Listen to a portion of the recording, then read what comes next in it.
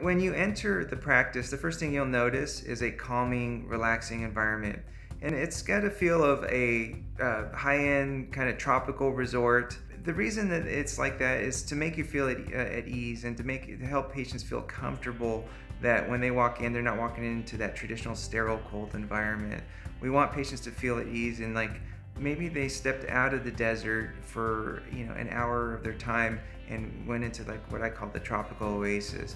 You walk in, you're going to feel organic, natural colors, textures, friendly, even to the scent in the air. We try to do little details to make people comfortable.